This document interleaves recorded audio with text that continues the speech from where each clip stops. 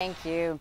75 years ago, the United States dropped the atomic bomb over Hiroshima, Japan. Its impact was felt across that country, including the town of a woman who now calls Maryville home.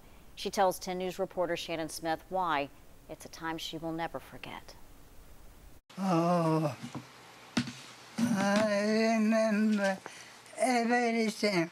Shizuko Braden was 18 when World War II hit its deadliest point in Japan. She grew up in the Osaka region of Japan. She remembers bombs falling from the sky and men shooting from planes. Braden was never hurt. I was lucky. And she lived more than 200 miles away from Hiroshima, but remembers when the atomic bomb dropped. Everybody standing up. She just like that. Lightning. The lightning she saw far away wasn't lightning. Then next thing I see the Hiroshima was crashing. People, they all died.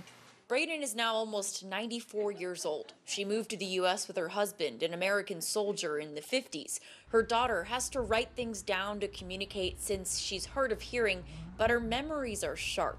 75 years. Then still I can remember. Braden has memorabilia from Japan across her Maryville home. Pictures of her and her late husband. Her daughter says Braden tries not to remember a lot of the scary moments. Don't want to think about it.